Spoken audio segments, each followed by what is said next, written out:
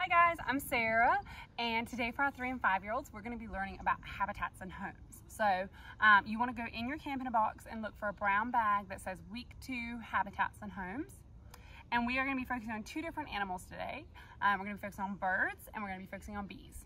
So for our birds, we're going to be making our very own bird feeder, which is in the video that's going to be posted next. So keep an eye out for our bird feeder video. And that bird feeder will show you it will talk about how to make a bird feeder so you can attract different birds to your yard. And so you can look and see where those birds come, what seed they like to eat, where they like to stay in the trees, and how they move differently in the trees. For our other animal, our honeybees, we are going to be making a really cool honeycomb pattern.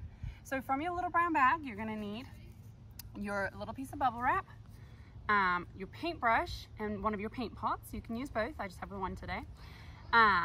And what we're going to do is we are going to make a little pattern.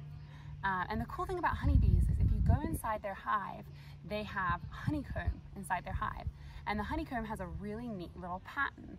And it's where the bees store their food, it's where they lay their eggs, it's where they store the honey, things like that. So it's a really special place for them. So what we're going to do is take our paintbrush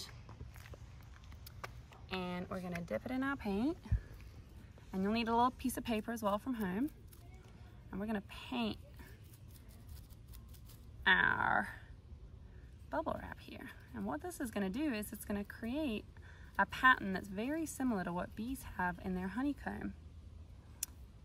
And bees are so important for humans because they go around and they pollinate all of our different plants and crops and trees.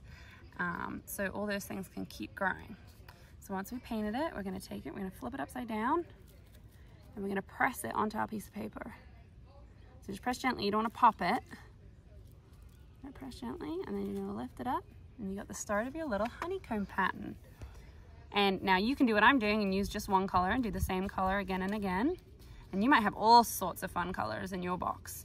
So you can do one color the whole time, or you can switch and use different colors each time. Whatever you feel like. This is your honeycomb project, so whatever feels best for you. You can see we're starting to grow a really cool little honeycomb pattern. So like we were saying earlier, the bees will come and they'll store their honey right inside these little honeycombs. And so what people do is when those honeycombs fill up and there's lots of honey, now it's really important for beekeepers that when they take honey from a hive that they only take a little bit so that the bees still have honey left over for them. So when beekeepers take it from a hive, they just take enough for people, and then they leave the rest for the bees because the bees need the honey too. But we do have a special treat in your bag as well today. We have this delicious honey straw. So you can have a parent help you and they can cut off the top and you can try this yummy honey straw, and they might be different flavors. So see if you can guess what flavor you have. All right, that's it for today. You guys have a great time.